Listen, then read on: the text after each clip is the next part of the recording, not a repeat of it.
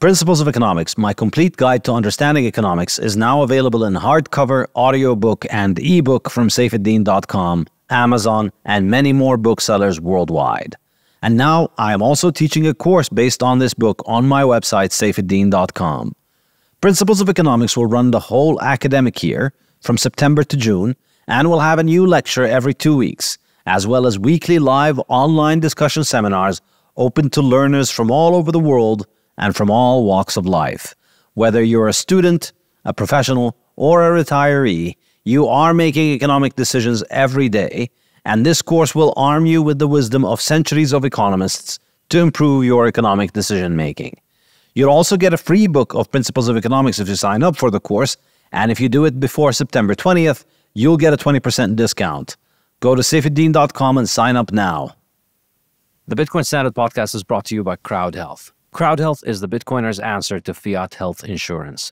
If you listen to the show, you've probably heard me rail against the problems of modern healthcare and health insurance. Crowd Health is a brilliant new solution to this problem that leverages the power of Bitcoin to help people get affordable healthcare. Crowd Health holds its cash reserves in Bitcoin. It negotiates with healthcare providers on your behalf and gets you much better rates by offering to pay them cash upfront without having to go through the expensive bureaucracy of modern healthcare insurance.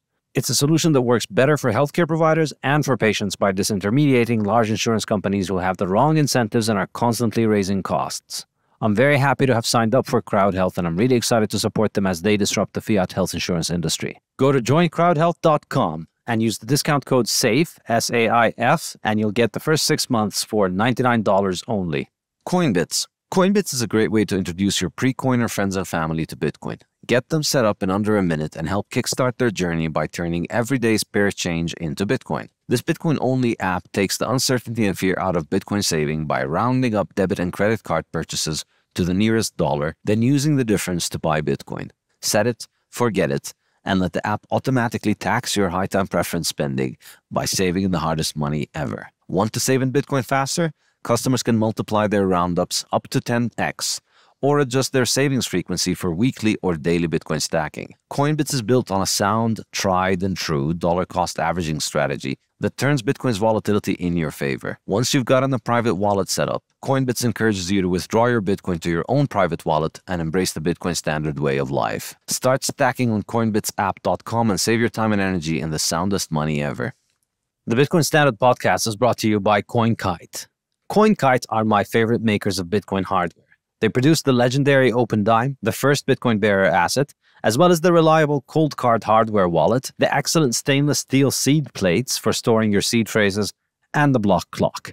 Now, CoinKite have produced the Sats card, a card the size of a credit card which can store Bitcoin and works great as a gift. CoinKite have just produced a limited edition gorgeous Bitcoin Standard Sats card, which carries the Bitcoin Standard logo, and you can get it from coinkite.shop/Bitcoin Standard. Use the code Bitcoin Standard to get 5% off your purchase. Get paid in Bitcoin regardless of who you work for and regardless of who is paying you. All thanks to a premium service I personally love and use, and that is Bitwage. Thanks to Bitwage, I receive my book's royalties in Bitcoin. It is cheaper, faster, and easier. It is a true set-it-and-forget-it system, and Bitwage has been offering this premium service since 2014. Anyone can sign up and use it right away. No restrictions or limits, fully non-custodial. You can even split your incoming payment. Get part in Bitcoin and part to a bank account you specify. It could not be easier, and I cannot recommend Bitwage highly enough. Go to bitwage.com and sign up now and get paid in Bitcoin with your next payment or salary.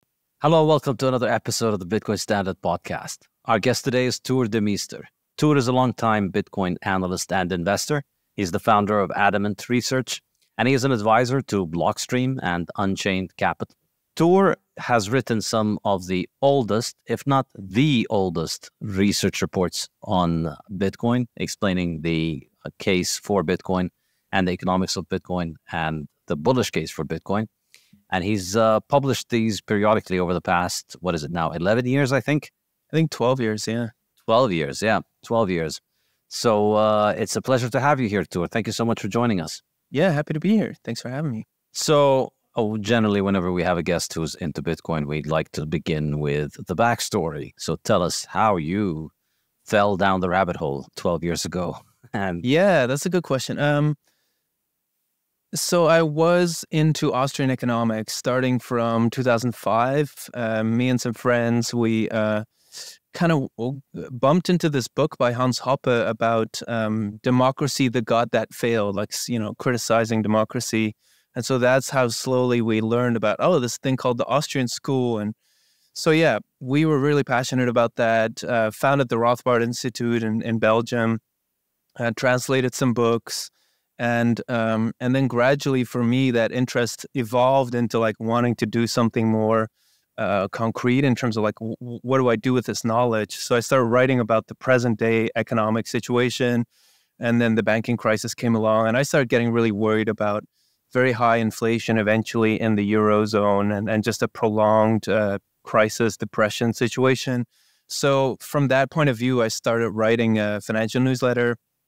I worked with a publisher. It was all in Dutch, but we had a pretty large audience together. And so I was looking for things that would maintain and maintain value and increase in value during an inflationary depression. And so I became a gold bug. There were some other early Bitcoiners who kind of came from that angle.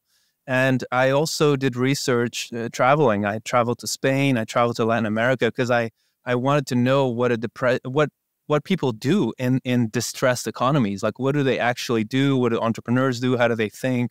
And so it was on one of those trips to Argentina that some friends of mine told me about Bitcoin. They were mining Bitcoin in their basement, and it was 2011. It was just the perfect time for me to get to know this. And I had the background to understand some of this situation. And I was actually lucky enough to the year prior to have been at a Libertarian Alliance conference in London, where the son of Milton Friedman talked about anonymous eCash. Like it's still online somewhere, his speech about anonymous eCash. And he painted a bit of like a grim dystopian future with that, but I think it did. Was that the son or the grandson? Is it Patry or David? No, it was David. Yeah, it was David. Okay. Friedman. Yeah. So yeah, that's how it got started for me. I took like 6 months to research it, and by that time, Bitcoin had like dwindled down because there was a little bubble. It went up to $30 in 2011, and then it went down to like $3. And so yeah, like we were ready with the newsletter, and I started recommending it and following it as a part of our currency basket. Yeah. So when was the first report published? Was it in 2011 or 2012? So I was writing about this in Dutch for my newsletter, and then early 2012 is when I put out my first report, and I sent it to Zero Hedge, and I remember I was so proud that they accepted it, even though they kind of were like, they were very skeptical in the beginning. They kind of wrote like, oh, here's a guy, and it was, the report was a bit portrayed as a criticism of the ECB and the BIS. So I think that's what made them decide to publish it. But yeah, that was my first Bitcoin report. Yeah. It was called Bitcoin Seen Through the Eyes of a Central Banker. Yes. Yeah, we'll post a link to it in the show notes. And I remember reading it a long time ago, and it was pretty fascinating. I mean, it's a lot of the main ideas there are still the main ideas that continue to pop up for everybody who gets into Bitcoin right now, because in a sense they're eternal. The fixed supply and the determined monetary policy, and the fact that you can't mess with the monetary policy. All of that sounds really very appealing to a lot of people, and it's almost like a blast from the past to read it. All back then. Well, it was also interesting at the time that to see this stuff as new as it was through the eyes of the BIS, because they put out a report about Bitcoin. That's they called it digital currencies, something like that. But so they had written about eCash in the past, in the 90s even. And so the concerns are just so telling, right? They were afraid that they couldn't stop it. And then they were speculating of like, how could this undermine fiat currency, and what could we possibly do to mitigate this? So in a way, it's like the early seeds of this like counter-reformation that we're now seeing, where they're like coming out full blast with central bank digital currency. Like it's, the only reason central bank digital currencies exist, that whole idea, is because it's a reaction against Bitcoin. But so anyway, it was interesting to see that even early on, they were a little uncomfortable to see something like Bitcoin emerge. Yeah, it's very astute of them. I got to give them credit for that. They should be uncomfortable. We're about to make them a lot more uncomfortable as time goes by. I mean, to imagine that they were saying those things and you were saying those things when Bitcoin was at like $10 or $30 or Yeah, whatever. I think the market cap of Bitcoin was, I don't remember, but I think it was like $50 or $100 million, like the entire market cap. Yeah. Yeah. Even looking back right now, it's, rather than being stuck by the foresight of people like you who wrote this stuff early on, you're almost more stuck by just how insane this sounds. Like these people are talking about internet coins that are worth $2 each, and there's 10 million of them out there. And they're already talking about it replacing central banks. And it's pretty startling. I mean, we still sound delusional that we say it now, 1000x further down the road. Most people still think we're delusional when we say this. Yeah, but then again, it's like what Peter Thiel says. It's like you either have zero or you have one, and there's not really anything in between. Like with especially with money. And so once you have a type of money that feels exciting, then it's kind of hard to not speculate about what does it mean for it to go to one? Like what does it mean to just be the monopolist? And it becomes a self-fulfilling prophecy that way. Yeah, absolutely. I think this is this is pretty fascinating. Now, you mentioned you think that CBDCs are a reaction to Bitcoin. Would you really say that that is the case? Or, I mean, wouldn't it just be the fact that everything's getting digital? Central bank digital currencies would have been introduced with Bitcoin or without Bitcoin? Because I think if I were to argue the opposite of that, I would say, yeah, the unique thing about Bitcoin was the ability to make digital cash that was anonymous. No, sorry, not anonymous. That was decentralized. That was that did not have a trusted third party in charge of it. But you don't need that for CBDCs. In fact, that's the whole point of CBDC, to make it centralized and to make them in charge of it. So they could have gone for digitization anyway, without there being Bitcoin. Without, if we hadn't had this decentralization, I think centralizing forces in the digital world would have just naturally wanted to digitize central bank currencies. Would you think? Yeah, I mean, I always I get confused always when they talk about, we're digital, like wasn't money digital since the 70s or earlier? And so like what exactly you're doing? And then for a while it was like, oh, but we're going to put it on a blockchain thing. But then now they're not talking about that anymore. So I feel like it's true, like people want cash more available to them. And this was an evolution that would have happened anyway. But I do think that the branding and the way they talk about this stuff, and also the speed with which that they're advancing, I think that is a reaction to Bitcoin. It's a very clear adversary, whereas before they would maybe have put out plans and then think about the next 10, 20 years to, like, usually it's a crisis that spurs especially governments to change because they're so slow and bureaucratic. They need to like feel the fire, so to speak. Yeah, I guess that's probably the case. Yeah, I think there's definitely an element of that. I think it's a complement to Bitcoin.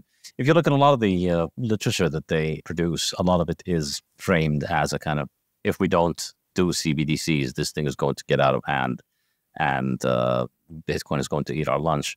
So good luck to them. Yeah, also, like, to me, it's like the whole CBDC story is worthless unless they're going to back it by some real assets. Because like that's the big crisis. Like fiat is not backed by anything. If they want to salvage somehow government money as an idea, they need to start backing it with something. And right now we're at the phase where people are starting to use government bonds basically as a cash substitute, almost like definitely a place to save your money. So that's the stage number one, and I think stage number two is going to be probably taking a page from the Tether playbook, where you just follow what they're doing, and your excess profits you invest that in some real assets. But I mean, I think we need much higher inflation before we start seeing that. Yeah, I mean, I tend to think of the CBDC as I don't think they're going to be backing it in their mind. They don't think that government money needs any backing other than the fact that you have a bunch of central bankers get on TV and tell you, we are the authority and we know what we're doing. Shut up and do what we tell you, peasant. I think that's what they understand as backing. So I think what CBDCs are going to be doing is just kicking the can down the road, in the sense of just more of the same. I mean, as you said, fiat money is already digital. Central bank currencies are all already digital. So it's only, 5% of dollars or 10% less than 5, I think, that are printed as into the form of physical bills. Yeah, very, very small percentage of the world's central banks' monies are physical. The vast majority is already digital, and it has been for a long time. And the digital percentage continues to increase over time. So what I think is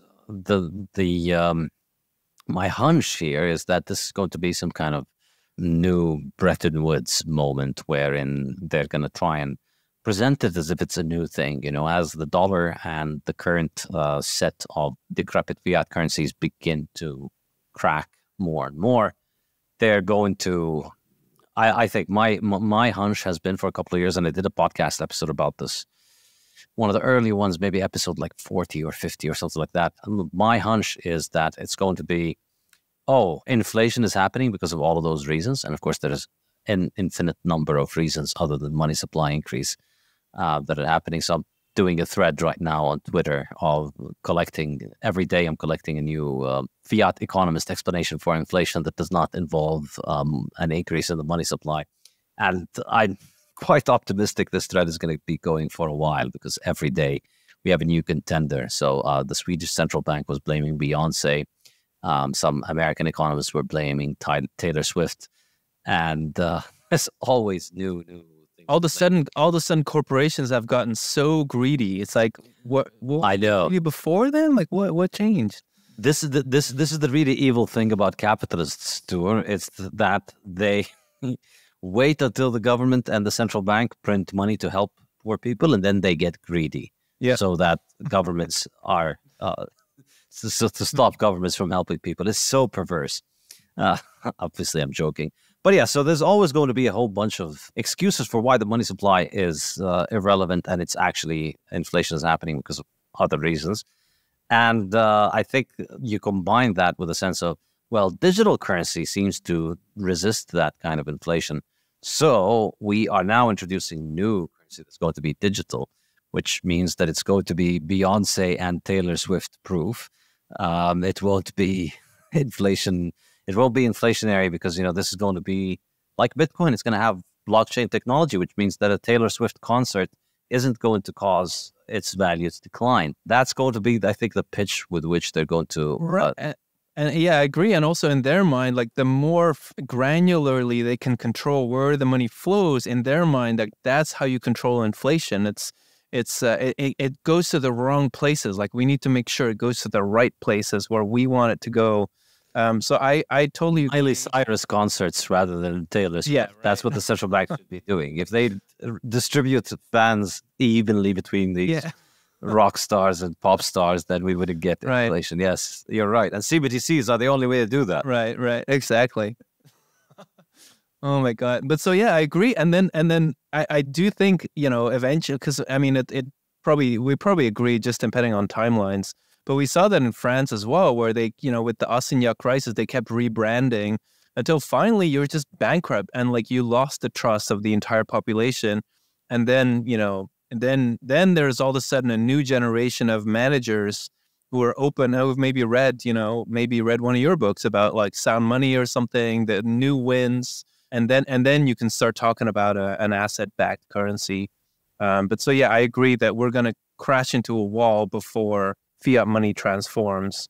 Yeah, I think it's going to be just a rebranding attempt, and it's going to buy them time. I think it'll work to some extent because a lot of people will believe it, and a lot of people are going to increase their cash balance in fiat once they tell them that this one can't be hurt by Beyonce. I see a lot of new memes coming out of this. Yeah. And I think, you look at a place like Lebanon, I mean, the currency there has already gone down something like 97% so far. So it's been completely destroyed. So basically, everybody who had any money in the lira, in the banking system, whether it was in the lira or in the dollars that are held by the banking system, it's all gone. You're at 3%, 5%, 10% of the original valuation. So practically, there's no money left. So, even if you had $100 million, you only have $2-3 million left. So that means there's very, very little money being held in liras. And so the inflation doesn't really work. And yet there's an enormous amount of stubbornness. It's learned helplessness, where people just don't have the capacity of understanding the idea that you can live without your local central bank's shitcoin. It's impossible for them to just understand that. So they continue to witness their savings lose value. They continue to cling on to the hope that it's going to be recovered someday, somehow, that, one day the politicians are going to get together and fix this and bring the money back. And essentially, I think the majority of people are eternal bag holders. They'll keep holding bags forever. And any new rebrand, here, the politics in Lebanon are massively dysfunctional in this case, but any kind of rebrand is going to up people's faith in this quite remarkably, I think.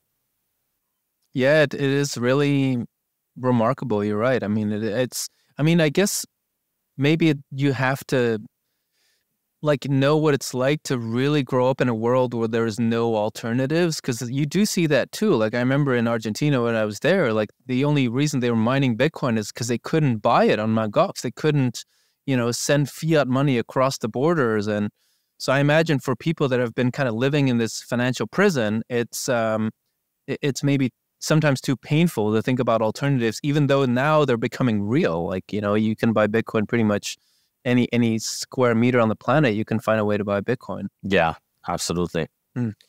All right. So your first report, the idea was Bitcoin from the eyes of a central bank. But what was the punchline? Could you share it with us or give us a summary of it if you still remember it? It was basically keep an eye on Bitcoin. Fund managers, investor, you should keep an eye on Bitcoin and check out what's going on there, because, clearly something's going on that the BIS is rattled by this. Absolutely. I think so. All right. So then days go by, Bitcoin shoots up, and then you keep publishing more reports. I think you published one in called the pretty memorable one is Bitcoin in heavy accumulation mode. Oh, that was later. The one I did in the middle was 2015, and that was how to position for the rally in Bitcoin. Yeah, that was $250 Bitcoin, something like that. Yeah, that was 2015, which was, 2015, this bear market was brutal, but I think 2015 was probably even more brutal. This bear market had a lot of, Bitcoin had a couple of years ago, we had El Salvador and Michael Saylor and all of these reasons to believe that this time is different and we're just going to keep going up forever. But back then, 2015, people just forgot about Bitcoin. Bitcoin dropped to 150 or something. Well, yeah, because I don't know if your audience knows, but in 2014, Bitcoin rallied from about $30 all the way to $1,200. And so that was the high point. And then we slowly started to deteriorate, and it went all the way down back to $150 at some point. So that's like a 85% crash. And while that was happening, Mt. Gox, by far, it's hard to imagine now, but imagine there's basically one exchange. For years and years, there's one exchange that people go to, and a few that are maybe say that Mt. Gox was 80% of the market, and then there were a few that were 5% of the market, depending on where you live. So yeah, that exchange went bust, and a lot of people were confused, and they thought that Bitcoin, the company, had gone bust. They just had never understood what Bitcoin was. And so, yeah, there were a lot of obituaries in the media about that Bitcoin was dead and it was over. And I remember thinking during that bear market, me and my wife were talking, should we sell? It was really and then eventually it was kind of yeah, but we're already this low. Why don't we just see what happens? But it was true. For a while, people were very numb in that period. But so it felt important for myself to write that report and to kind of gather my thoughts about what's really going on here. Yeah, and also at that point, there was basically no Bitcoin Twitter. There were a few people that were on Twitter talking about Bitcoin. You were one of the earlier ones, one of the first people I discovered on Twitter, I remember. And there was really no kind of Bitcoin world. There was Bitcoin Talk. There was the forums that were active, but that was mostly engineering and some pump and dumps. And then there was the Reddit, which was more for general news. That was pretty good until maybe like 100,000 people. Like once it got big, it just it stopped being interesting. Yeah. But it was a pretty astute report to be writing that in 2015, because at that point, I mean, it was an excellent time to get in. So we'd already crashed from about 1,000 to 200 or 150 or 250. And at that point, everybody had lost hope, very little attention. And then if you got in at that point, you did very well, because by 2017, it shot up to about 17,000. Yeah, I think on Bitstamp it went to 20,000. Yeah. Depending on which exchange you looked at, but yeah, definitely there was a massive rally, and some of it was greed. I think like there was definitely a lot of misguided ideas about what Bitcoin could do, or what blockchain could do, and all these initial coin offerings that were happening. Ethereum was soaring as well. So, but yeah, I mean, definitely it gave Bitcoin lots of exposure. It was a great time. A lot of people got involved. Like they learned about Bitcoin for the first time in 2016, 17. So, yeah, you got to reach them somehow. And price is an excellent, way to get a signal across the globe. Yeah, it's really the most powerful marketing. It's really, people like to mock number go up technology, but it's what it comes down to. I mean, if the price of Bitcoin was dropping if the value of Bitcoin or the price was dropping in, the real market value in terms of real goods and services, or the dollar exchange rate, if that was dropping at 10% per year, then Bitcoin can't work. I mean, it won't exist. It won't be a secure network. It won't function. Nobody will have an incentive to hold Bitcoin. I mean, some people obviously will for some whatever reason, but that's the amount of demand for holding cash balances in Bitcoin. If let's just assume hypothetically, there was a way of algorithmically determining that the price of Bitcoin is going to drop by 10% per year. And everybody knew that, you're going to get a 10% haircut per year by holding on to Bitcoin. It's going to buy you 10% fewer apples per Bitcoin every year. In that case, very few people are going to keep cash balances in Bitcoin. So you're going to have a small market capitalization, even if there's a lot of people in the network. Even if the tech was so outstanding to use because of, say, privacy, or because of speed, or it was something about it that was just completely outstanding, that meant it had, say, hundreds of millions of users. But if it was losing 10% per year, those people are all going to be holding cents or dollars, ultimately. Very few, very small amounts. And so with a small market capitalization, the network is unlikely to be secure, and it's unlikely to grow, because at the end of the day, the people who use it continue to get poorer. And the more you use it, the poorer you get. And we can, there's a lot of tech people who are very uncomfortable about the price cheerleading and the fixation on the price. And I can sympathize and I can understand it. I'm generally not the kind of person who's heavily concerned with financial returns.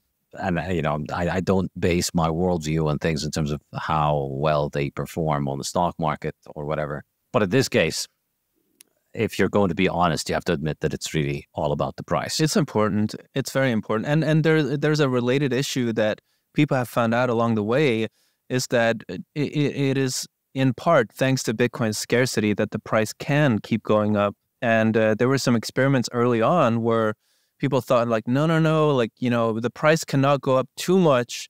Then a currency is going to stop being useful.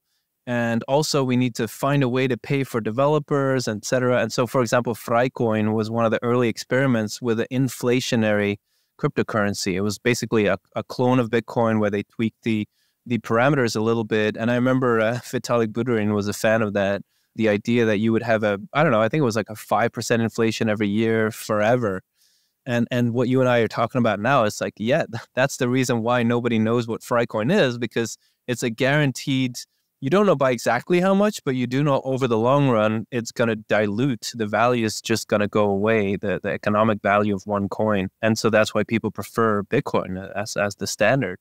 Yeah, I'm just looking up Freicoin. I remember it. I've heard about it. I looked into it. But yeah, it's a wonderful chart to look at. So if we can... For the listener, it basically goes to zero. Yeah, but I mean, if you've seen a shitcoin chart, you've seen them all, mostly. Yes. But we're still going. I'm going to share this one because it's really nice to look at. But so part of why people thought that this might be true is because this is the rhetoric that we've heard from central banks and from Keynesian economists for decades now. You know, that we need to create more money in order to balance the value, et cetera, et cetera. And the beautiful thing about Satoshi's, you know, open source code is that now all these experiments can just be done in the free market, and the best idea wins. Yeah, here it is. Check it out. What a beauty. Do you have a log scale for that? Oh, it's just... Yeah, log scale. I mean, that makes it look slightly less terrible. Oh, yeah. It's been from 0.1 to 0.002. I'm surprised it even still has a price. Does it get cut off at some point? Or I guess, you can go back further in history maybe. Oh, wait, this is... Oh, yeah. Yeah. Gets more impressive. Yes. Yeah, that's pretty amazing. Good job. I mean, this makes it look so much nicer. Well, actually, this is an example of actually a fairly innocent project compared to most of the ICOs where it's really a pump and dump scheme. Like, I think at least the founders of this had like an honest agenda. They genuinely thought maybe they were doing something good, and there was no pre-mine as far as I know. Yeah, let's obviously see it in Bitcoin terms. That's going to look even better. Wow. Now that's a flat line. Yes. That's amazing. And that's a log scale. That's pretty impressive. That's very, very nice.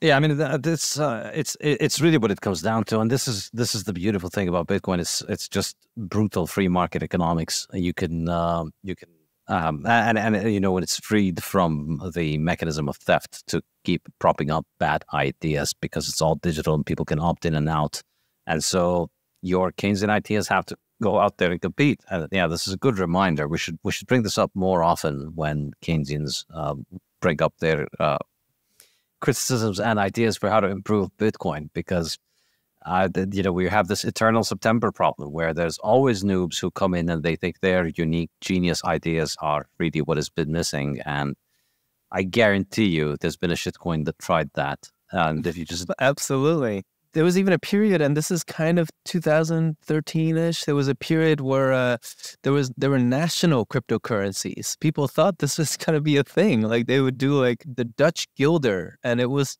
supposed to be distributed in the Netherlands, and people there would use it. And then there was Aurora coin, and they did an airdrop among people in Iceland, and it was just, it up now. Looking back, it was delusional. Like, why would you have an open digital currency that it can only be used for some reason within the boundaries of one country?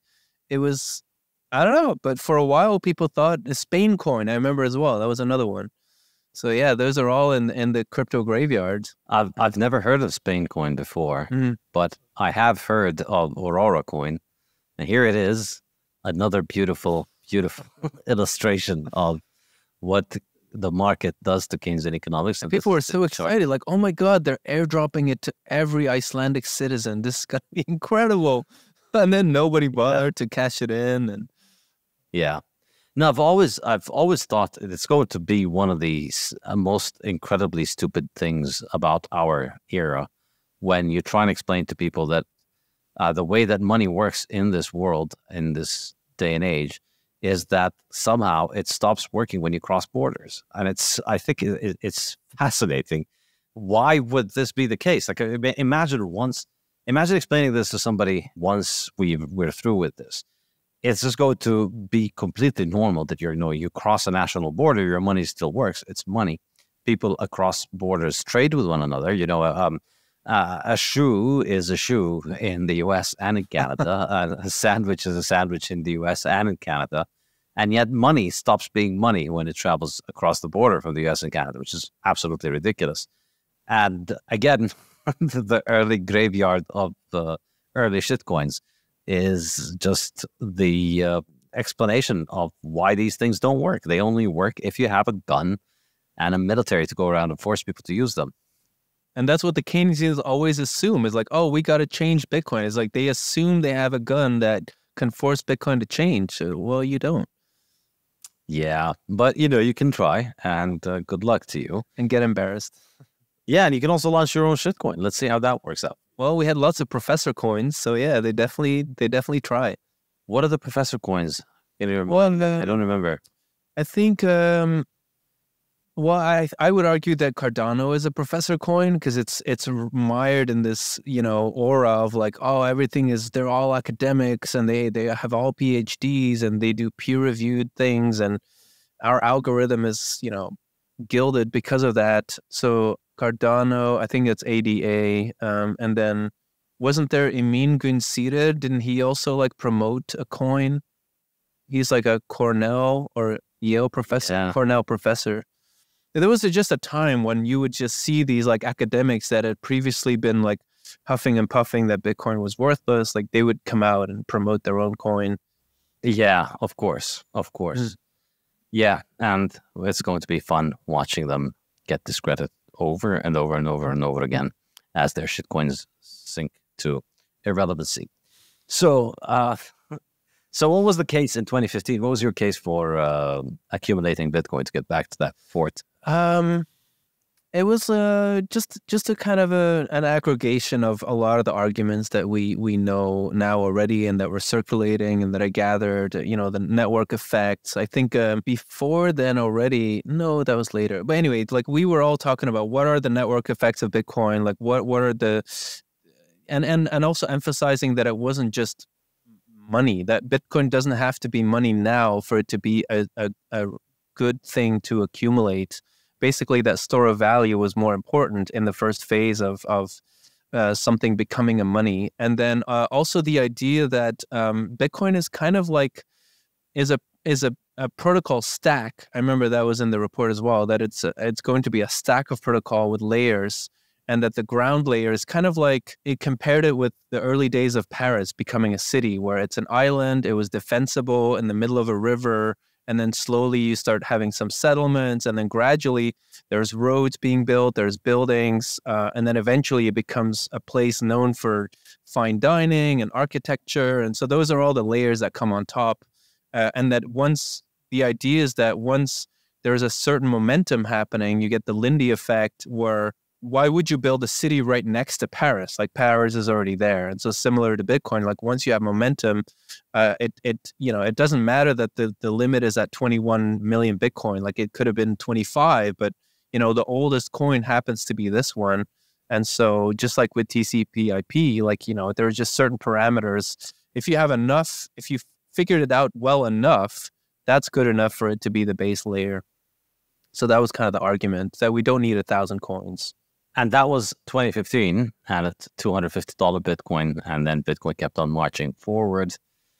But then crashed again. You also, I think there was a period in which you were sort of wary of the fact that there was going to be a crash, and you didn't warn about it. I think you hedged by getting out at some point, right? Do I remember correctly? I never really got out. I mean, I always wanted to be psychologically prepared, especially after witnessing and experiencing physically, Bitcoin going from 1,200 to 150. I just was always wanting to be psychologically prepared for a bear market, because I think the toughest one is when because you start building castles in your mind, right? You just extrapolate the price, and it's normal. It's a human, to try and imagine what your future is going to be like.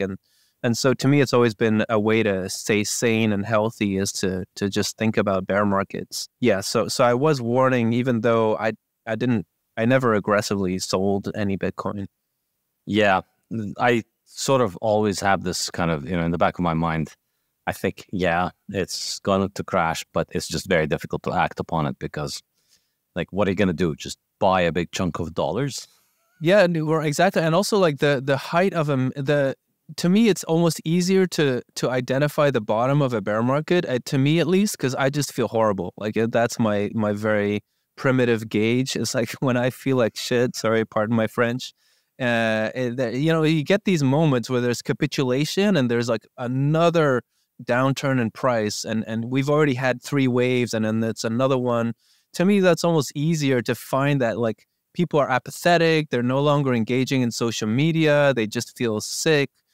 Versus if you're in a bubble, there's almost like the air is so thin, everybody's high. It's like, well, how much higher can you get? Well, to me, that's a lot harder to feel like, sometimes like I remember like thinking we need a tattoo index. Like, the more you see photos of people putting like a big Bitcoin logo on their shoulder, like that's a good gauge of like that we're too high, right? There's too much exuberance. But yeah, so that's always, I remember being cautious when Bitcoin was back at $1,500 in 2017. I was like, oh, and then it was at 3,000. Especially then, I was like, yeah, this is starting to feel like, and then it went to 20,000. So, yeah, I've stopped trying to call the top. Yeah, that makes sense. It's better to just be psychologically prepared for whatever comes, and stay solvent. Because there's also a lot of money in the world. Why we have trillions of dollars floating around, and Bitcoin is still like a little tiny gnome.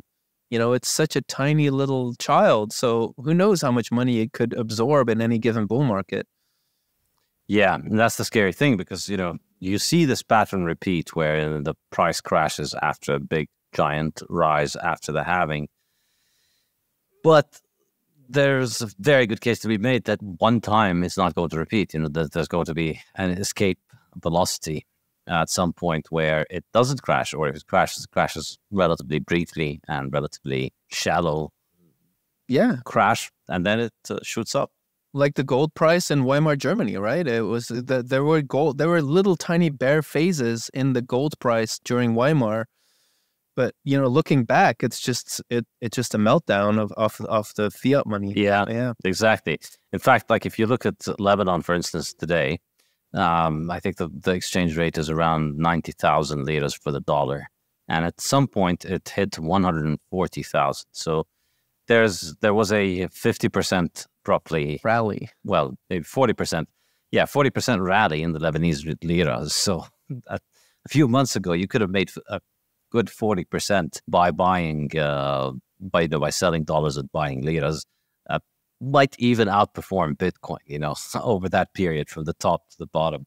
And that's the definition of picking up pennies in front of a steamroller, right? I mean, exactly. Dangerous. It's extremely dangerous, and like, yeah, all right, so you made it, and then what? Like, when do you sell out? When do you cash out? It's people look at the chart in retrospect, and they just it seems so obvious and inevitable that, yeah, well, it turned here, so I would have sold here, I would have bought here, but you have no idea when you're actually going through it whether it's going to actually be the top or the bottom, whether it's going to continue to rise or going to continue to fall. You have no idea. Yeah, and there's this phenomenon, people speak of the wall of worry during a bull market. They call it the wall of worry, and it's because during the bull market, there's actually still a lot of doubt, and that's why you have these corrections. It goes down 30-40% in the middle of a bull rally, and looking back, you don't notice those. You don't notice those corrections. But it's very scary when you're invested with a significant amount of money, and then you wonder, like, oh my God, was this the top? Like, should I sell? And so you got to be careful to not get shaken out of your position during times like that. Yeah. Now, during your time, you've managed a fund where you've tried to make returns in Bitcoin. You're one of the very few people who's tried to do their returns on a fund in Bitcoin, and this is, I think, it's like running a race with an obstacle course, while all of the other people are running without an obstacle course. Because, well, most money managers, or I should say, most people who opine on money management don't show their portfolio. Like the vast majority of people have very strong opinions about what you should do with your money. That the people that get on CNBC and the people that get on Bloomberg and the people that write columns in fiat newspapers like the New York Times and the Wall Street Journal, they have very strong opinions that this is going to go up and this is going to go down and this is what you should do. And we're in a bull market of this thing and in a bear market for those things. But the vast majority of them don't show you their portfolio. They're basically either selling you a book or they're, as most often the case, trying to get you to invest in their fund or in the fund that they work with or the fund that they advise. Our old nemesis, Nassim Taleb, is here the poster child for that. He's made a career for 35 years of pretending to be a successful investor without ever showing any record for it, which is like me pretending to be on the same level as Lionel Messi and Cristiano Ronaldo, Right. without there ever being any record of me playing professional football. But, I think maybe Dr. Doom is also up there, not Nero Rubini. Yes, Dr. Doom is also another one. Yeah. He's, he still makes his money consulting with the IMF and working at government-funded universities. But he's very strong opinions about what you should do with your money. So these people can't even beat the S&P 500. They can't beat index investing. Mm-hmm. I mean, the few investors that can beat the S&P regularly over the long term, they are highly famed investors for the fact that they do that. People like Warren Buffett or Stanley Druckenmiller or Paul Tudor Jones. I mean, they've done that. And Bill Miller, yeah. And they've done that, and they've done it for years, for decades. They've managed to beat it. You could argue whether it's luck or whether it's skill, whether it's intelligence, or whether it was just they got lucky. But they put their portfolio out there and they do it. And very few people can actually lay a claim to this. But it's very difficult to beat the S&P 500. It's very difficult to beat index investing in fiat. Now, you are running not just uphill. You're essentially running up a flat wall by trying to beat Bitcoin with your investing, because Bitcoin massively outperforms the S&P 500. So this is a much, much, much, much higher bar to clear, really. And so what was your experience about investing in Bitcoin? Sure, yeah. Or investments that try to beat Bitcoin? Yeah, I've always wanted to create value for Bitcoiners, like do something that is put out ideas that are valuable to Bitcoiners and possibly, support services that are valuable to Bitcoiners. And so to me, there's just no substitute. Like if you're going to have an actively managed fund, either it's maybe a venture fund, but for a long time, I just felt like Bitcoin was just so small that to invest the money instead in startups just felt like wrong, even though I've made a few investments in Bitcoin startups over the years. But so, yeah, I just felt like if you're going to do a fund, well, you need a benchmark, because how else are you going to gauge performance? You kind of have to choose Bitcoin as a benchmark. So thinking about that, the idea pretty quickly was like, well, if you're just going to trade, because a lot of these funds the crypto funds were just trading. And of course, if you just have a dollar benchmark or maybe even S&P, in a bull market, it's easy peasy to just make returns and then get 20%, because usually that's how it goes. If you have a benchmark, you outperform the benchmark. Let's say you make, to make it simple, you make $10 million for your investors. Well, then you get to take home $2 million for yourself, 20%. That's often how it's done, performance fees. And then there's a separate management fee as well. But so, yeah, for me, I felt like the honest thing to do, because I don't want to try to dissuade people from exchanging their Bitcoin for an inferior product, is to just take Bitcoin as a benchmark. But then it's like, okay, how do you do that? To me, just trading wasn't going to cut it, because in the US, you're incurring management fees for your you're incurring capital gains tax for your investors when you do that. And also, if Bitcoin goes down a lot, you all of a sudden you create a hole for yourself that you cannot climb out of. And we've seen that over and over. At least at the time when I was launching my fund, that had not really happened yet. Like the very aggressive funds hadn't really popped up yet. Most of them were more like Barry Silbert's type, where they would just have a bunch of startup equity. Like that was the model. And so the strategy that we came up with was to basically short the dollar against Bitcoin, and just to put it simple, it's the Michael Saylor strategy. I think that was, it was 2 years before MicroStrategy announced what they were doing, but roughly speaking, that's what we did. Is we took the Bitcoin that people had saved prior, we took that on board. We didn't sell it; we just used it as collateral to borrow some dollars against. And then we had some metrics that would inform us how much leverage to take on, and it was a modest amount. And so then we would turn around and with those dollars buy more Bitcoin. And then the idea was that as the bull market would progress, we would be able to pay off all the debt, and we would have surplus, and that surplus would be the Bitcoin alpha. It went well. Like, given how volatile things were in 2019, I think it went pretty well. The challenge for me personally was just that I I had crippling insomnia, and I was just becoming aware of how bad it was during that year. And I just started feeling less and less comfortable with managing not only my own money, but other people's money while I was having trouble, focusing just on a daily basis. And so eventually I decided that, and there may have also been a personality misfit, or certain people just have the kind of the stamina, whatever you call it, the character to just handle that kind of situation or stress. And I think somehow I didn't. I'm not sure. I still feel like I'm not a money manager. I could help with money managing. I could manage my own money, but to do it for other people, somehow that's really stressful. And so I wound down the fund. I gave everybody their money back, and we ended up. It's on Twitter somewhere, the exact number, but we ended up making a 4% loss against Bitcoin, which I felt terrible about. And I mean, of course, it was my own money too. So I did. I had skin in the game in that sense.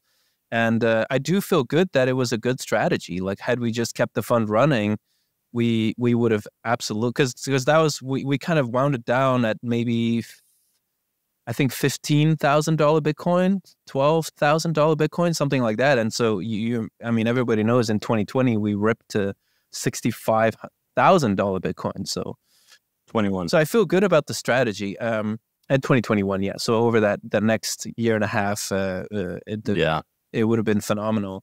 So yeah, I feel good. It was. So you did this. So when was the period in which you did this? 2019. Yeah, 2019.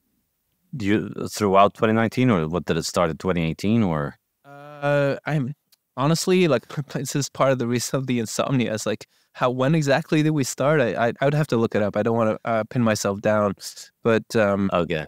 Yeah, we ran it for a relatively short amount of time. Part of the challenge was also that the market was just so excited about crypto in general that people wanted to invest in new coins, and they just felt like, well, if you're promising, quote unquote, to outperform Bitcoin by maybe 10%, that's just not good enough for me. Or we want to see more track record. And so that's all fair. But it just meant that our overhead cost was pretty high. We probably needed a higher AUM to not, lose money in that first phase. So basically we were at a crossroads where either I had to double down and chase down investors around the world, or I would just wind it down. And luckily I wound it down because that was just before COVID. And I'm really glad I didn't have to try and chase down more money during COVID. Yeah, I mean, I think the crash before COVID would have probably hurt you very badly if you were doing that strategy. Oh, like that. That's a good question. That's a good yes and no, though. I remember like consciously planning for very, very low Bitcoin prices, because like when you're only levered up 5 or 10%, you can take a lot. Like, we see that with MicroStrategy as well. Like, but the challenge was also that we didn't have access to as good a credit as Michael Saylor has or MicroStrategy has. Like, they are a stock market, publicly listed company. They have cash flow, and so the terms that they get on their loans are way better, right? They can issue notes over 5 years, and we were just looking at one, debt that rolls over every 12 months. So we couldn't really predict interest rates and things like that. Yeah. I think, it really seems to come down to timing. I think if you did that strategy starting in April 2020, then it would have been phenomenal. Yeah, it would have been insane. By the end of 2021, you would have arguably made a lot. I mean, there were a couple of big drawdowns along the way. As long as you were prepared for that, they would have been fine. But then if you did that strategy starting at the end of 2021, you would have been murdered throughout the 2022. Oh, absolutely. Yeah. Yeah. Although, I mean, the indicators that and actually in my latest report, there's 2 indicators that I publish that we developed with Thomas Blumer, who was an advisor for us. Those indicators are pretty good, actually, at calling out when not exactly the top, but when the market is overheated. So we would have deleveraged with that. That was always the plan. But the challenge was also that, in that time, 2019, early 2020 is when you had these other hedge funds that were showing incredible returns, like just, 100, 200% returns. And so they just looked way more sexy than we did. And so there was some, part of me was like, is this too good to be true? Like, there must be some downside risk of what these guys are doing. And of course there was, we saw I forget the name of the fund, but there was one fund that Three Arrows Capital. Well, yeah, but there were a few funds before that closed down with like 70% losses, really horrendous results. So at least that helped me to feel a little better about our 4% loss that we had been conservative. I mean, listen, like 4% in Bitcoin terms, you still beat fiat. So like, don't beat yourself up too hard. You're still beating all the fiat talking heads on CNBC with very strong opinions, even while losing next to Bitcoin. Yeah, plus I think Bitcoin Alpha is the future. If you're going to actively manage money, like measure yourself against the champion, Exactly. You literally, Bitcoiners can store Bitcoin for zero cost. So if you want to have access to that capital, you gotta do the work and show what you can do. Yeah, I think this is a point that I keep bringing up, which is, you look at fiat people, and every couple of weeks there's a new press conference or announcement. The unemployment numbers coming up with the interest rate decision of the Fed, or the new industrial index of something or the other, the new data. And all these people live their lives around this stuff, and they're constantly trying to second guess what's going to go on, and they're trying to figure out how to allocate. What happens if the inflation number comes in? Then you should short the market. No, you should long this, long that, go long bonds, go long.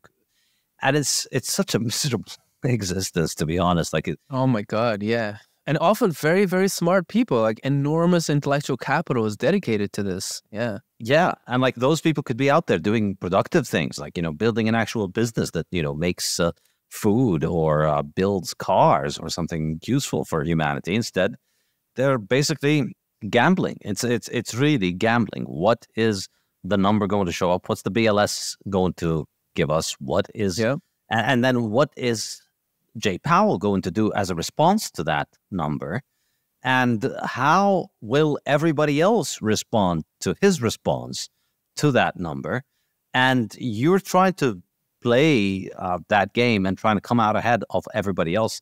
And it's really difficult. And the tweet that I keep recycling every time there's a new announcement and people are glued to their fiat TVs and trying to find out what's going on is, look, at the end of the day, you want to trade the fiat markets, go ahead. But remember, you could just buy Bitcoin and live your life. You could buy Bitcoin and set up an actual business. You could buy Bitcoin and go and play with your kids, get to meet your wife, get to know your kids' names instead of spending all of your life on Bloomberg and CNBC. You could have a life, and just hold Bitcoin. You just, put all of your excess income into Bitcoin and keep accumulating it over time. And you need to compare what you're doing to the returns on Bitcoin. And I don't think, even at the bottom of the bear market, even at 16,000, if you, with a long enough time horizon, if you look back over, 5 years, basically there's only a few weeks back in December 2022, December of last year, there's only a few weeks in which your average fiat investor would have beaten a Bitcoin holder, assuming the Bitcoin holder just lump sum bought and waited 5 years. But if you're accumulating along the way, if you're dollar cost averaging, it's not even comparable. I think I saw your tweet about that like actually in the past week is the first time that literally anybody who has been dollar cost averaging during starting from any date in the past is now in profits, is now basically in the green. That's incredible, right? It is incredible. It sounds like it's definitely a wrong statistic when you first hear it, but then if you actually run the numbers and you look at it, it is correct. So what the statistic says is, at any point in time, if you started daily buying Bitcoin, whatever sum, if you started the same amount every day, if you did it 10 years ago, 5 years ago, 3 years ago, 1 year ago, 1 week ago, if you've been doing it yesterday, your Bitcoin was worth more than what you spent on it. And it seems unlikely because, we fell from 69,000 and the price now is about 31,000. But even if you started buying at 69,000, the price has fallen so much that if you just continued buying at 15 and 16, you more than made up for it. So you're back in profit now. I wouldn't say it's the first time. I'm pretty sure this was also the case at the beginning of the previous bull market, when probably Bitcoin was maybe around 8,000 or 9,000, 10,000, something like that. I would imagine at that point you would have had something very similar. If you started buying at 17, you would have bought also all the way down to 3 and 4, so you'd have been positive. And I think it's just an enormously powerful statement when you think about it. Nobody who has been dollar cost averaging into Bitcoin is down. It's amazing. It's incredible.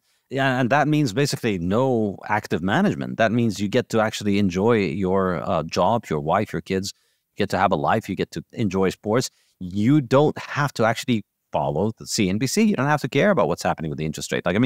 It's so liberating for me that I just don't care. I have zero opinion about what's going to happen about anything in the market.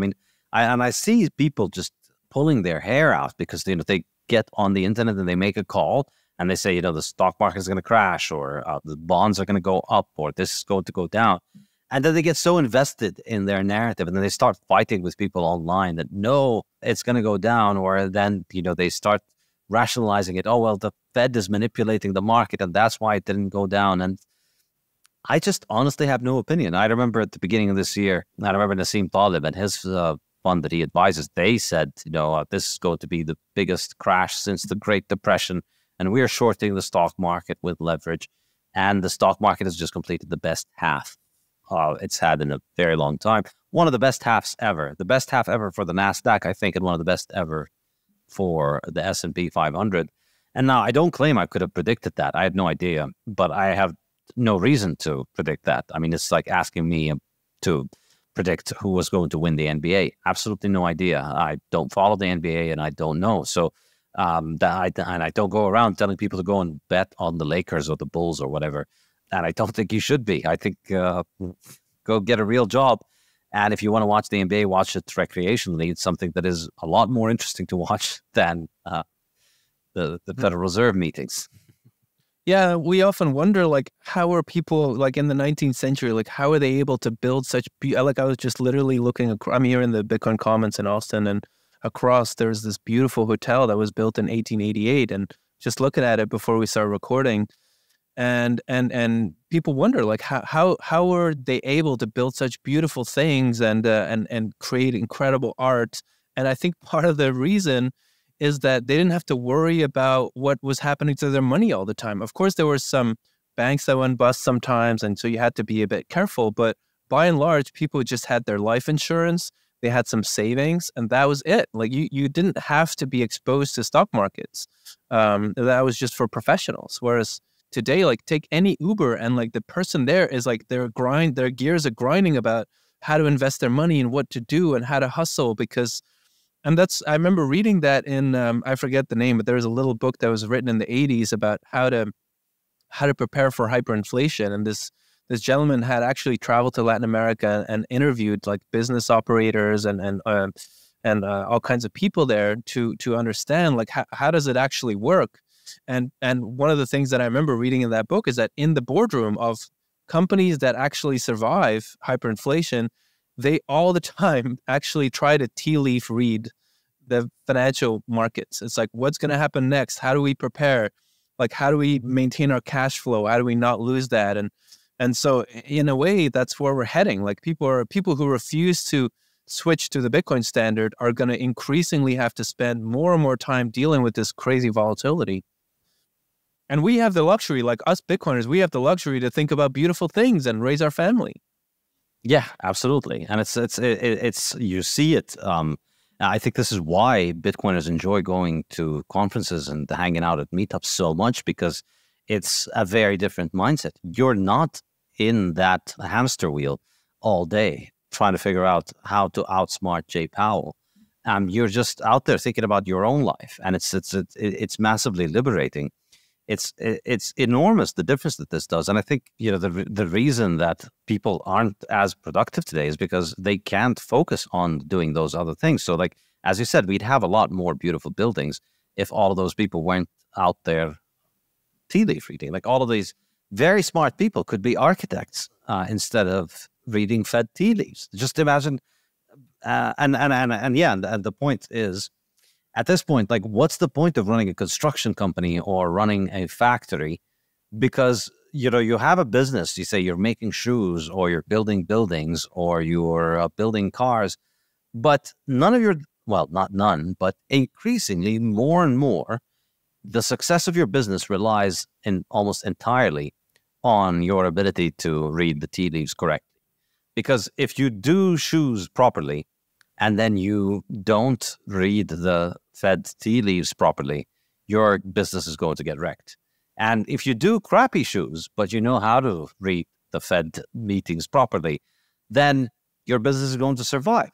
So why get into the shoe business in the first place? Right. Why not just gamble? And that's why more and more intelligent people, and then you see this like in our generation, a lot of people go to university thinking, I want to be a rocket scientist, I want to be a doctor, I want to build this, I want to build that. And then they end up behind the Bloomberg terminal running some numbers and trying to beat the Fed.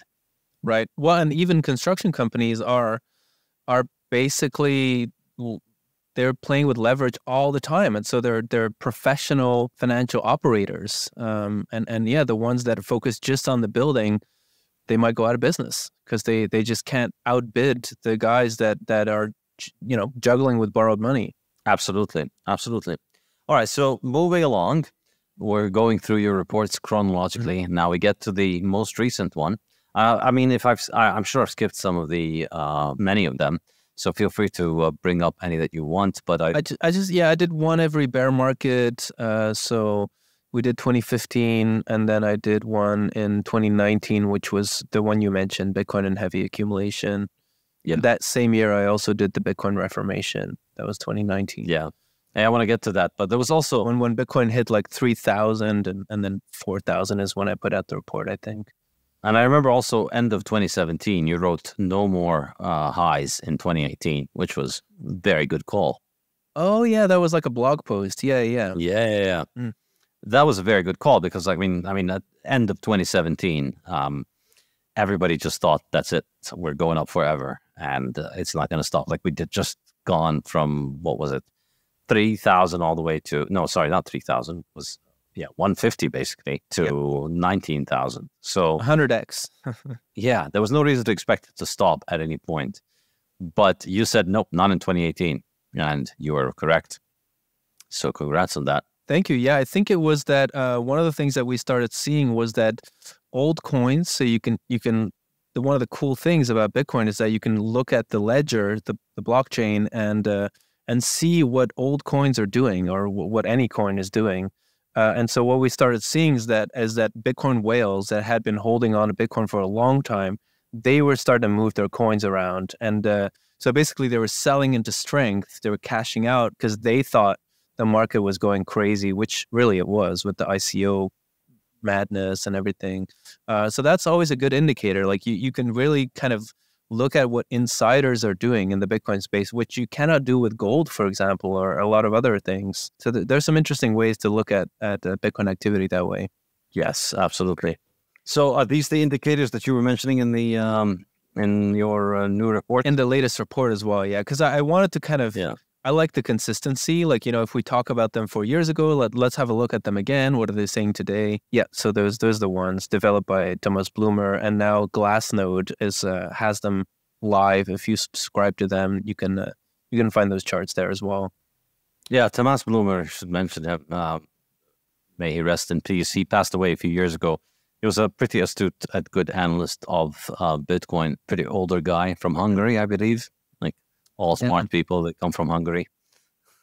Yeah, no, and he was a very early Bitcoiner. He actually came from the banking world. So he was one of those people with a huge brain, and he kind of used that to fight his way out of communism, but then eventually really wanted to leave a legacy. And starting in 2012, 2012, he started coding on Bitcoin, and he's the one that developed the Bitcoin Rust depository, which is now still very active. Like people are building software in the Rust language. But he's actually the one that really helped me understand how Bitcoin is going to scale. Because early on, I didn't know much about computer architecture and things like that. And he just, very matter of fact, back in 2014, explained to me, like, look, you cannot make bigger blocks. It's not a way to scale. What you need to do is just build layers on top of it that will have higher speeds and other features that are not available on them. And so, yeah, it just it massively helped me in everything I've done in Bitcoin.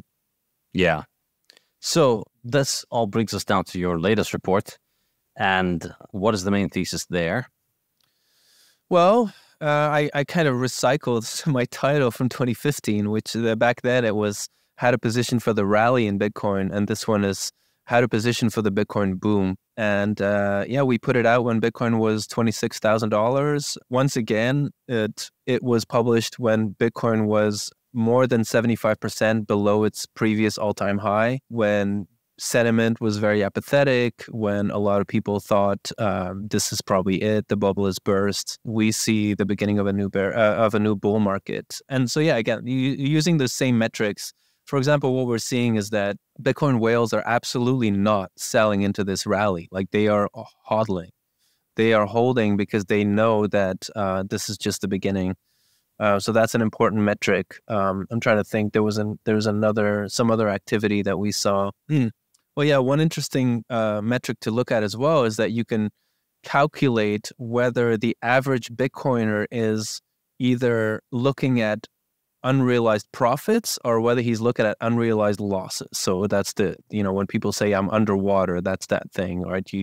The Bitcoin price now is so low that I'm actually in dollar. I feel embarrassed to tell my wife, basically, like in dollar terms, I'm like, below. I'm not making profits. I'm making losses if I would sell. So you can see that on the blockchain, and you can aggregate that, and it's actually a very powerful sentiment gauge because at some point it goes so low, you get so many unrealized losses that it's capitulation. Like, people feel, that's when you feel horrible. And you can just kind of feel it if you go online or you go to conferences. There's that like despondency. And that started to change. So we actually are back now in optimism, like on a net basis. We're looking at some small unrealized gains again. So I don't know if you agree, Saif, but I feel like the sentiment is better the last couple of months. Definitely when we had the Silicon Valley Bank bailout, to me, that was like a big inflection point. People realized, like, oh my God, they're going to save all these banks. That means they're going to print money forever. So eventually inflation is really coming back. They're not going to let the banks go bust. So that's basically the thesis. Is like, and then we go over a bunch of objections because we're trying to anticipate the wall of worry. Like, people are going to be worried about regulatory challenges, about what the price could do. What if the stock market crashes? Like, is Bitcoin going to be drawn down again? So we just address a lot of those concerns.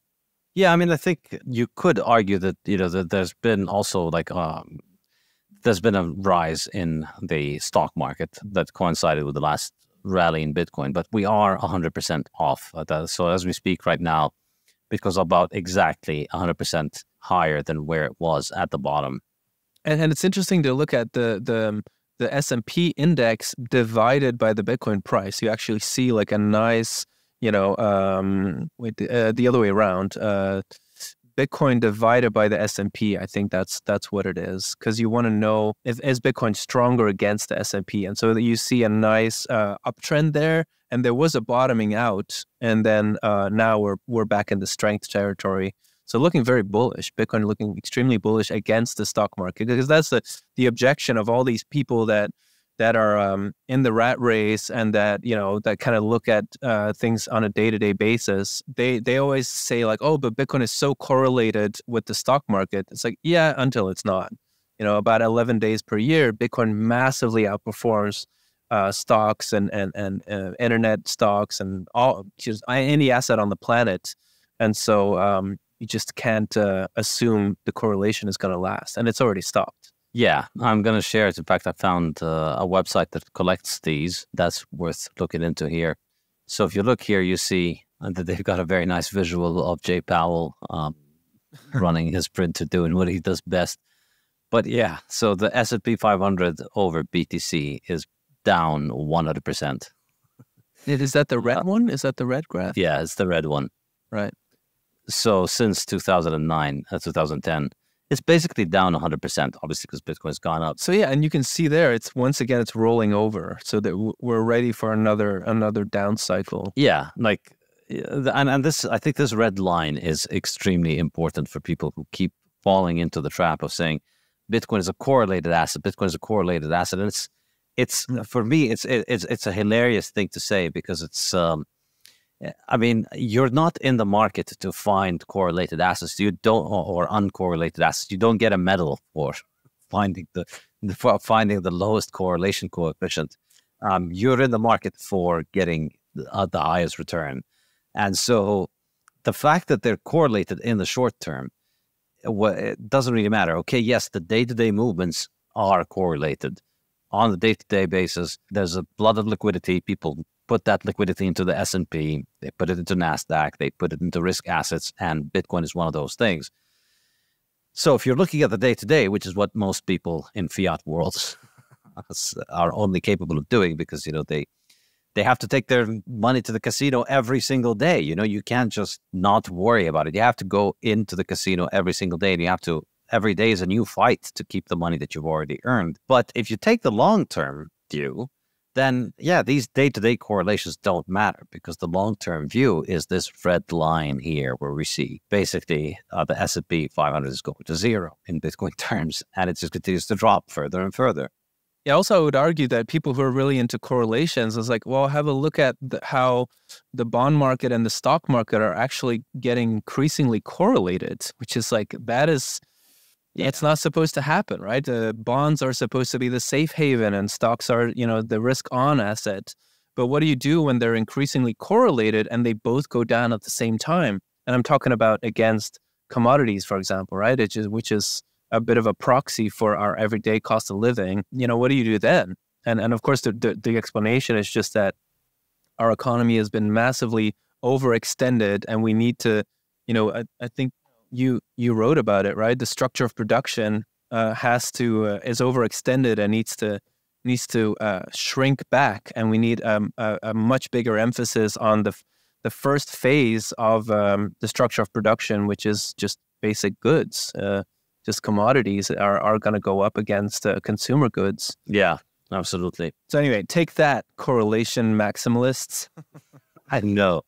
Yeah, I mean, this is another one of those examples of they, you know, if you're following the day-to-day of the fiat casino, you get so fixated on being right, you get so fixated on proving that your mental model is correct, and you get so fixated on winning the rat race, essentially, of these investors, that you miss sight of the real goal that you're after, which is you just don't want to get poor because of monetary policy.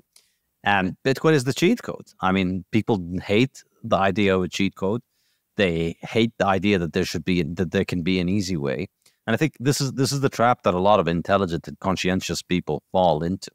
They just don't accept the idea that, you know, I've spent the last 25 years of my career trying to beat the Fed, and, you know, waking up every morning and reading all of those newspapers and reading all these literature in order to try and, you know, get a little bit more than the S&P 500. And now you can't just tell me that I just buy magic internet coins and grill some steaks, play with my kids and win. But they're like, no, you don't understand, but I have to play Tetris all day long. I have to. It's like, no, you're just going to lose you're always going to lose if you play Tetris. It's like, no, but like, just buy some Bitcoin, chill. Yeah. I just mean, like, the analogy with Tetris is that, like, the speed of the game always goes up, and, like, no matter how good you are, you're going to lose. And so if you use dollars as your measuring stick, you're going to lose. No matter how much you outperform the dollar, you're going to lose if that's your benchmark. There's that classic tweet by Bitstein. Yeah, this is maybe the best tweet, a contender for greatest ever Bitcoin Twitter tweet. Here, let me share it.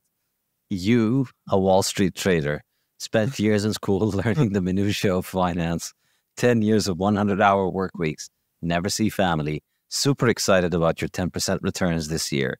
Me, a Bitcoiner, read some books, shitposted on Twitter, ate some steaks, enjoying 900% returns this year. That's spot on. Oh my God. And it's so true. And this was November 2017. So the price then would have been, I'm going to guess, something like $10,000, $15,000. I assume this was like at the peak of that market. So he still made another 200% since then. Yep.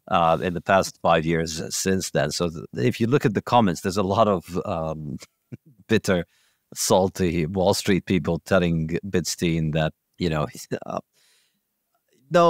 you can't just do this. And you're going to get wrecked and you're just a gambler and this isn't going to work out. And, you have to do things the hard way. And so maybe you don't, you don't write a better book just because you use a typewriter.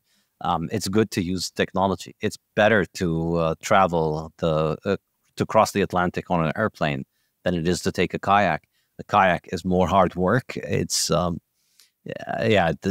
if you think of hard work as being the goal in itself, which is a good kind of mentality to have, because you do want to approach life with the mentality of you want to embrace work, you want to enjoy work, but it's not the goal. The point of work is the output you get from work. And so if you do find a shortcut, you should take it. If you find that, maybe I shouldn't take the kayak across the Atlantic, maybe I could just, pay $500 and get on an airplane.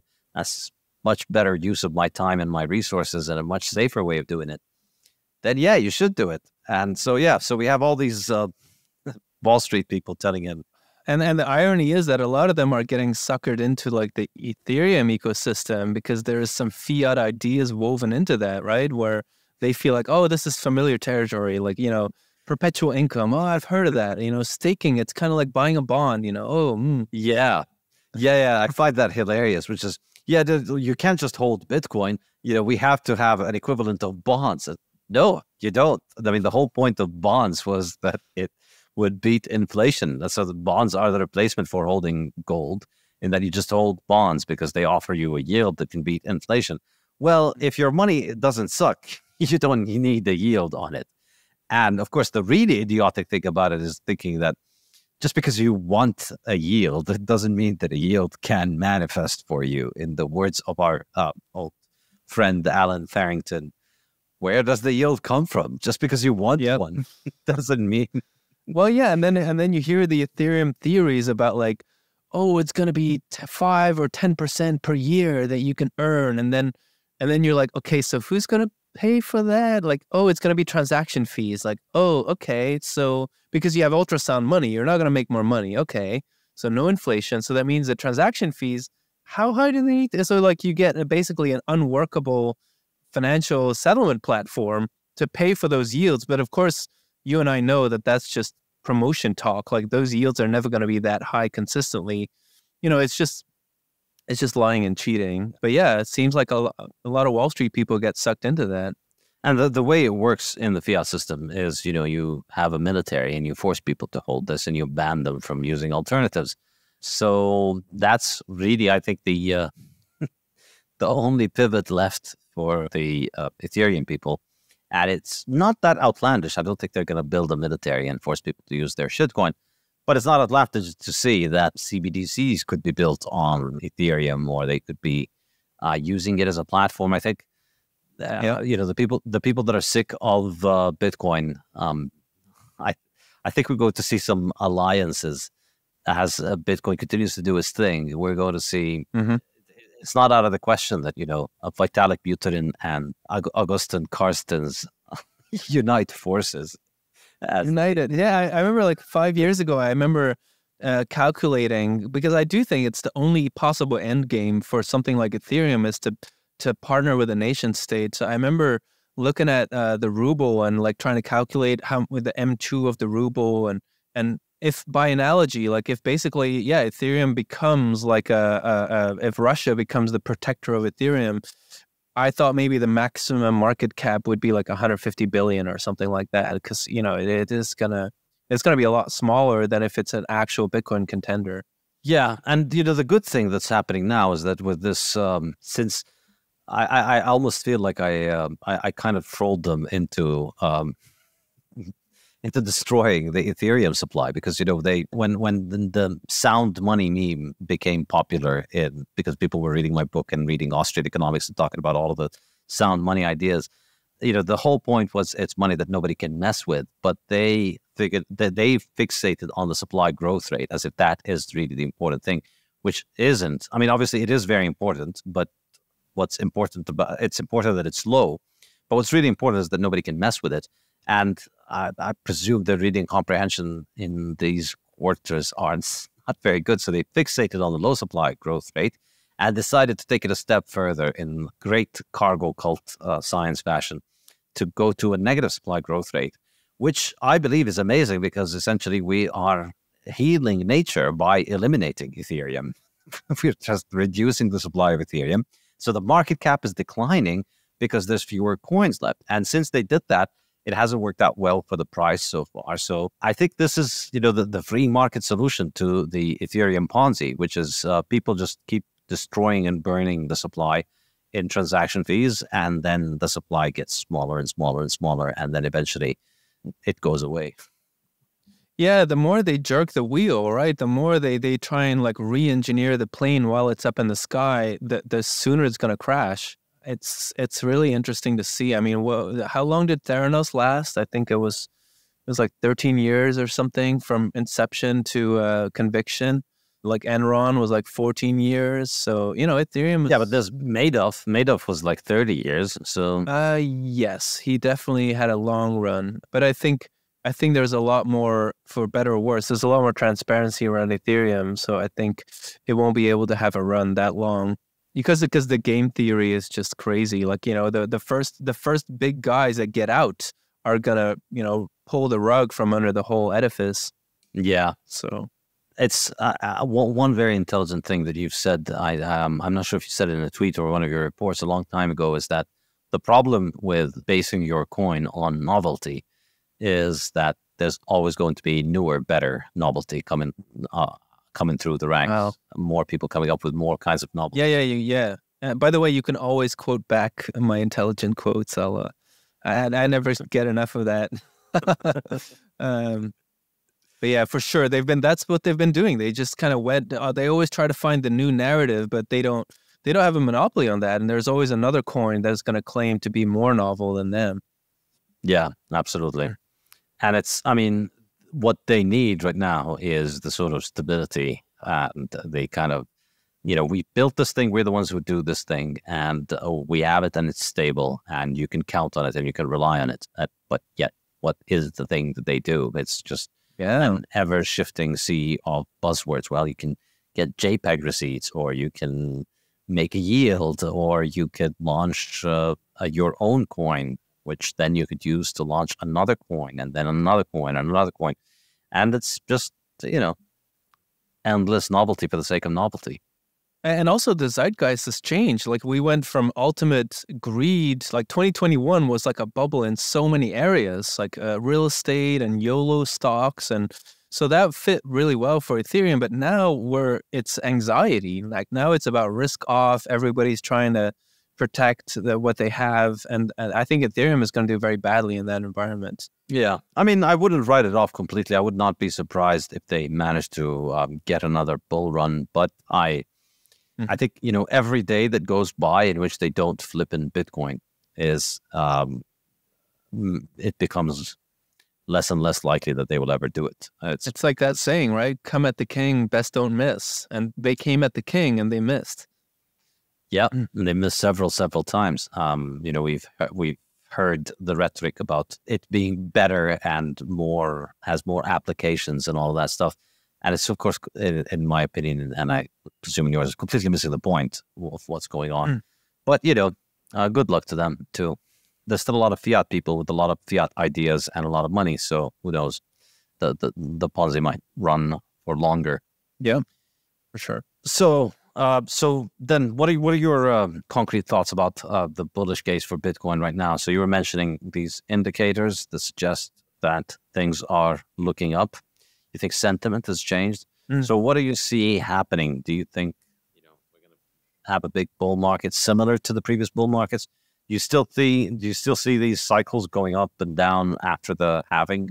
Yeah, I think cycles are probably never going to stop, but I do think they can get compressed. Like we can get just faster cycles. But yeah, I do still think, because it's such it's almost like, that's why I made the comparison with the Protestant Reformation. Like it's people's religion is being challenged. Like it goes so deep, and so the emotions just are part of that. Like just these emotional cycles. So I just don't see that go away anytime soon. The question is, like, are we going to have a much higher cycle, or that's of course another question. We have been.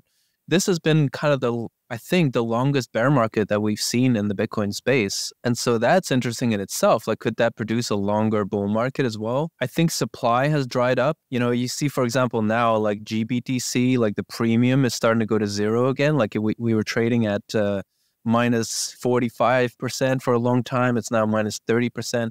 So basically the supply of cheap Bitcoin, so to speak, or cheap Bitcoin substitutes is drying up. You also see MicroStrategy shares are rising against the price of Bitcoin. So people are kind of trying to scoop that up. And there's only so many Bitcoin in circulation, really, because as the optimism goes up, as people are in the green, they feel more confident, as hodlers accumulate even more. And also, for example, miners, they deleveraged during the bear market. So they had some extra Bitcoin on their balance sheet. And if they had a lot of debt, they would sell that to pay off the debt. But now the only Bitcoins left are with well-capitalized Bitcoin mining companies who are not going to sell. So the question is, like, where's the supply, to say with Alan Farrington, where's the supply going to come from, right? And that's what I just don't see. Like, there's very, very little supply, and eventually that's what makes the price shoot up. And I think also with the confidence of Bitcoiners going up, I notice it. Like, I become more vocal. Like, whereas, like, 5 months ago, I wouldn't really start a conversation about, like, hey, maybe have a look at Bitcoin. I would just kind of shut up about it. And then, of course, I think the catalyst could be later this year if inflation picks up again, because people think it's over, right? They think, oh, the Fed is going to keep jacking up interest rates, and we're going to maybe have like a stock market bear, and, it's going to blah, blah, blah. And it's like, no, I really don't think so. We had the highest inflation in 40 years. If you look at what happened in the 1970s, we had several waves of inflation. It slowed down sometimes, but then it came back roaringly. And that's what I see, later this year, is that inflation is going to come back. And with that realization of, like, oh my God, they're just never going to stop printing money. And that's that, then the people in the theaters start panicking, and Bitcoin is one of the few exits that is really left out of this burning fiat theater. So in your opinion, it's going to be inflation and not expansionary monetary policy that's going to drive the next Bitcoin rally? Yeah, that's interesting, actually. I think you're right that CPI inflation, actually Bitcoin tends to be early. Bitcoin responds to the stimulus before the inflation is known. But that's a good question. I think it could be either. I mean, I think it could be that when they start to lower interest rates again, that's going to be interpreted as like, oh, here we go again. QE is about to start, and so with that, you get investments in gold and Bitcoin and things like that. But also, yeah, I don't know. I feel like just looking at commodities, this is so underinvested, like, relative to Birkenstock and Apple is now $3 trillion. Like, that's that's not an infrastructure company. Really, it's by and large a consumer company. And so to me, that correct, Nvidia is going up, which is, that's actually infrastructure. So we need to see more of that. And so I just feel like institutional investors at some point are going to catch on that you don't want to buy the Amazon. You want to buy, well, AWS, you could argue is infrastructure, but like, you need to see that shift. We're going to have more investment in mining and manufacturing and just very basic utilities, stuff like that. So that's kind of where I'm looking at. I could be too eager to see these things, but I mean, also you have to keep in mind, maybe that's where what you're hinting at is that we have an ongoing banking crisis. Like, we've had more bailouts in the past year than we had during 2008 in inflation corrected dollar terms, but people don't notice it because everybody just assumed that all the banks are going to get a bailout. But so if that exacerbates, and if we get a crisis in Europe where they're not as good at being on top of things, I think then that could spur the next wave of stimulus, the next rescue wave, and then Bitcoin is going to just see a big jump. Yeah. I still hold the deeply unpopular opinion that Bitcoin marches to its own drumbeat. I mean, again, day to day, there's an infinity of ways in which you can fit Bitcoin's price into any kind of a macro narrative. Interest rates go up, interest rates go down. We did have Bitcoin crash around the same time that monetary policy became restrictive. But I think there's still a very strong case to be made that Bitcoin is still just marching on to what it does, which is whenever there's a halving, there's a supply squeeze, and that leads to a big jump in the price, which then creates a mania, and it continues to go up, and the price continues to go up to reach levels that everybody thinks are just unfathomable.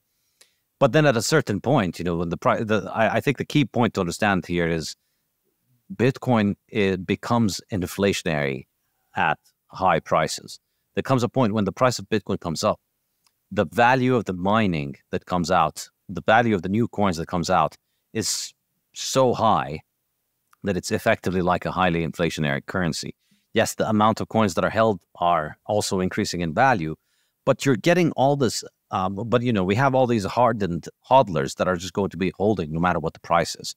So there are people that held through the last 2 years who would have held through anything, whether the price had gone up to 200,000, 15,000, they would have just kept on holding and kept on stacking. So therefore, the sell pressure, yeah, of course, when the price goes up, there is some sell pressure, but there's also a lot of just dogged hodling that goes on, that people are just going to hold their existing coins, whatever happens to them. And so therefore, the change in price is enormously consequential in terms of its effect on the new supply. So we're all, the majority of the coins are going to be held by the very hard hands. And then when you have a low price, and at a low price, say with the current production, which is 900 coins, a relatively low price for this cycle, for the 900 coin epoch, at a relatively low price of, say, 10,000, 15,000 in this cycle, Bitcoin is relatively not highly inflationary. You're making around, say, $9 million to $15 million a day of new Bitcoin is being added onto the market. And during this 4 years, this seems to be pretty much easy for the market to handle. At all points in those 4 years, we've seen the market handle this kind of sum. But then, the 60, 70,000 prices that we had at that level, the new coins that are being produced, you have 900 coins at 60,000. That's $50 million. So $50 million a day of new Bitcoin is a lot of Bitcoin. It's a lot of demand for the market to lap up. And so I think it could well be the case that's how I think of it. That's what's really driving things, that when the price is low at the current production schedule, at the 900 coins a day, there's a level of new demand that is coming into the market. And as the price goes up, we can't keep up with that demand. So we're likely going to witness that crash. And I think, it's very tempting to ignore that and just focus on the day-to-day news, the Fed, interest rates, banking crises, etc. But we have not seen this pattern break. It's still holding on pretty well. Well, the halving pattern is pretty strong. Yeah, I agree. The 4-year cycle. Maybe 2013 was a bit of an exception. That was a weird year. I mean, in terms of what you're saying, really, it was the same thing. The halving was in 2012, November 2012, and the bull market lasted about 13 months after that, and then the descent started. So we always get that. I think liquidity probably is what determines where we end up. Things like the China mining ban probably massively affected the increase, in that instead of going up, say, to 120, we ended up topping at 60 or 70 or something like that. Could be the case, but I still think the overall pattern, so what determines those numbers, it could be that the macro things determine where the numbers land, but I think the overall pattern over time seems to be quite robust. And it's not clear to me that I can't just dismiss the idea and say, well, high interest rates brought Bitcoin down. So when interest rates go up, or when interest rates go down, Bitcoin's going to go up. Maybe not. Maybe they continue to tighten and Bitcoin goes up. Yeah, I hear what you're saying. I mean, I'd have to look at like data about what miners actually do. Like my steelman argument would be that, when Bitcoin prices go up a lot and they're high, miners are actually holding what they mine, most of them, and it's very easy for them to get money to expand their operations or to pay for expenses. But I think in general, what happens is that you get a lot more weak hands entering the market. So like the percentage of Bitcoin held by people that, are going to get scared and sell the moment the price goes down 20%, all of a sudden goes up more and more and more. And then eventually you get the cleansing process of the bear market. Yep. And so whoever's left now after, when was the peak again? 2021 is like 2 years later, 2 years of bear market is unlikely to sell at all, whoever's left. And so we have a very solid basis of diamond hands. Yeah, no, I agree with that. And I think also leverage is a big part of this because, people start getting over exuberant about it and they get in with leverage. And, buying with leverage today is necessarily selling tomorrow. You need to sell at a certain point to unwind your position. And then the higher the price goes, the more leverage, and then eventually the selling, again, because of the increase in the price, the increase in the selling pressure, and then also the increase in the selling pressure from the leverage. Once you get that downturn, once you get the sentiment shift, everything comes crashing down. Agreed.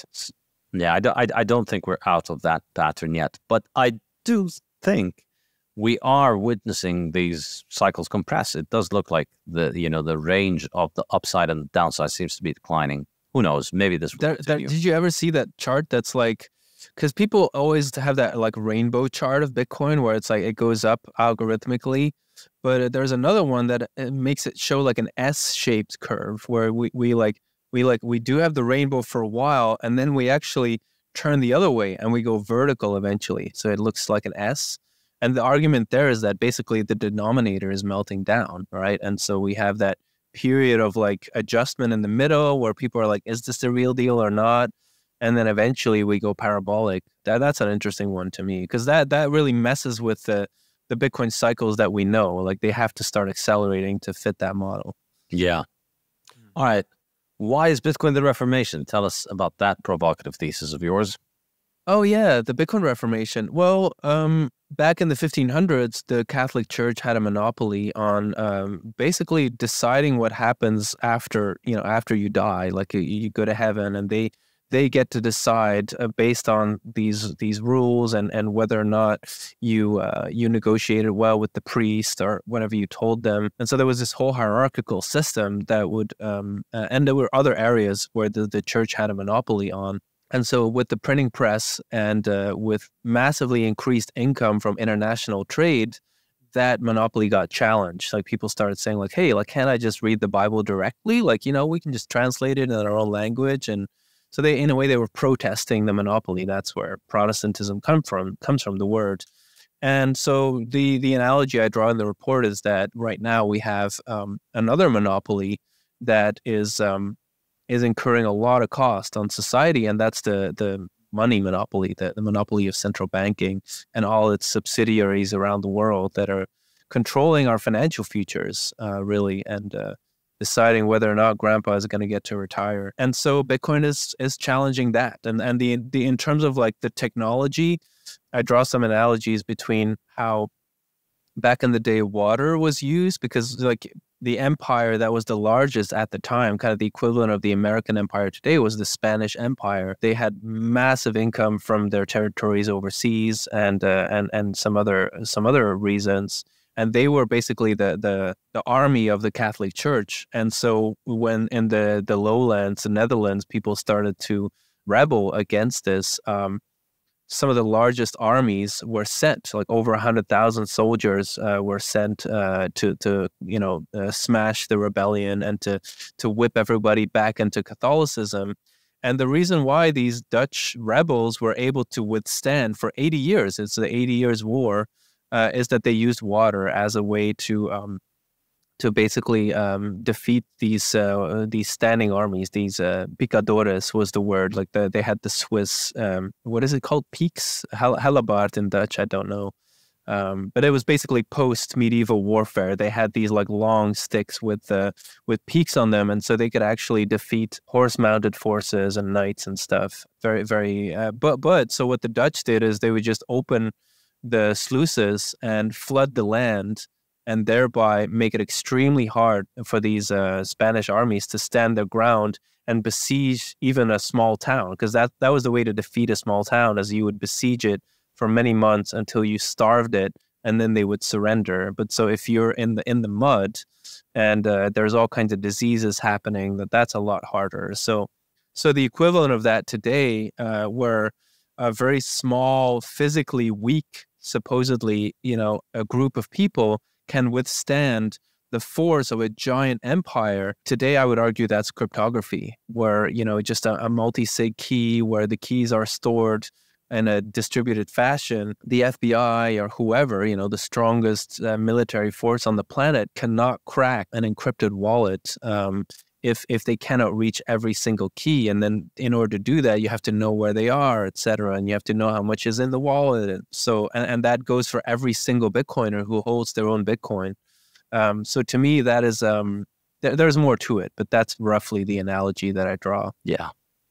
No, I think it's a very good analogy. I mean, there's an almost comical level of analogies that are being leveled at Bitcoin. Everybody comes up with a new analogy for what Bitcoin is. And I think it's, you can laugh at it, but it's also, I think, deeply profound, because Bitcoin is such a new thing, and it's also such a powerful thing that you can see it in so many different ways. You could say, call it digital gold, digital energy, digital reformation, all kinds of things, digital honey badger. There's an endless number of attributes to this thing.